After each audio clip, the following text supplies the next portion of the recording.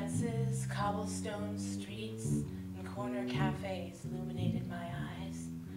A festival of music, defined of definition, of limitation. Words became sounds, became music, became language.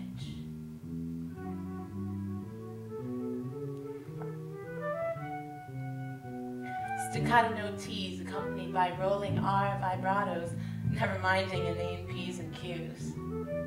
With every turn, new sounds lured me to private little nooks, differing, passing from one to the next. Waltzing Parisians stopped to take the time to dance to some old rock and roll. Bar bands became street bands, with the help of nothing but sidewalk stages. Brass horns and bagpipes mingled with violins and Chinese opera.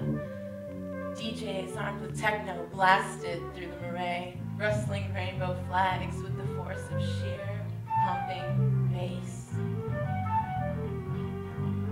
Stone courtyards swelled with crowds of youth dancing to the same rhythm. Sound waves transformed into the movement of the masses, pulsating in each grooving hip, in each thrusted torso, in each twirling figure. Dancers became water, faces among faces, ebbing and flowing, constant and fluid, rising and falling in ecstasy.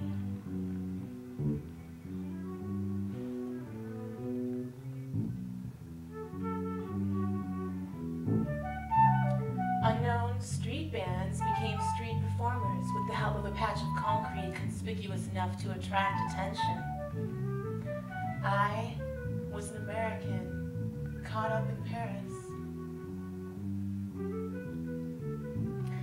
Watching one of these French indie rock bands, amazed at how similar their music sounded to the garage bands I knew at home, I contemplated the idea that indie was universal in a way when I noticed an old man enter the crowd gathered at the street corner.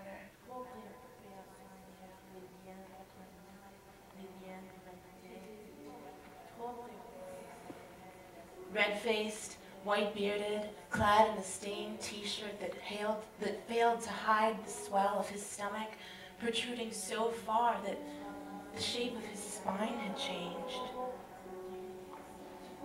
Shoulders hunched, he seemed to carry the burden of the world on his shoulders, a penniless atlas of sorts, surrounded by pungent air of life lived, sleeping in metro stations, on park benches, in shelters. The scent of reality, the smell of a hard, soapless existence, no pleasing perfumes here, but reality in the smell of urine and sweat and salt and liquor and tears and strain and destitution. He cackled and clapped to the music, mumbling to himself. His pleas to the crowd drowned in electric guitar chords, their eyes averted from his helpless gaze. Focusing on the band, they secretly wished that he would just go away and leave them alone because they had better things to do than to help this nasty, smelly old wino who probably doesn't want to clean up and get a job anyway. The space that surrounded him opened up with each step the crowd took, recoiling, repulsed. He approached me. My feet stayed firmly planted. He didn't ask for money or time. I simply listened, acknowledging his presence, hardly saying a word. I looked into the eyes of a lost man, eyes red, bloodshot, yet so deep and luminous, like bottomless black pavement puddles that catch a glimpse of light on their cloudy surface, grasping for something sacred. Gleaming tracks of pearl streaked his face, guiding the tears that streamed down his cheeks, when memories of what life once was floated into the drunken haze of his delirium, like long-forgotten dreams. He smiled and laughed, offering me a sip of his wine bottle. clutched close to his breast in a plastic grocery bag, and he wept before I could even say, "No, merci." He remembered his old girlfriend, Catherine, the classical pianist. He remembered the job he used to have, the office, and the boss who fired him.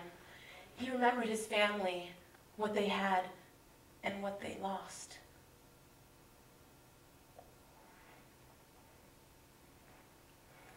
His distant gaze focused suddenly, and he remembered that I was one of the faces in this crowd, realizing that I was one of these that he disgusted so. "I'm sorry, I must be bothering you," he said humbly.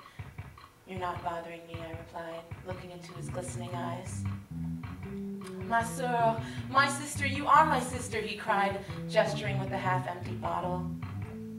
He saw a trace of hope in my eyes that lacked the scorn he was familiar with. The passerby often forgot that these eyes were those of another human being. I saw myself in his eyes, my reflection in these pools.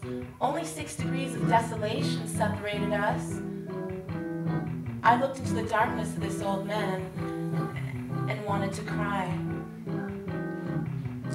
It didn't even matter that our native language wasn't the same. He didn't even notice that my scarf wasn't tied the Parisian way. We didn't have to speak the same language to know that we're only human.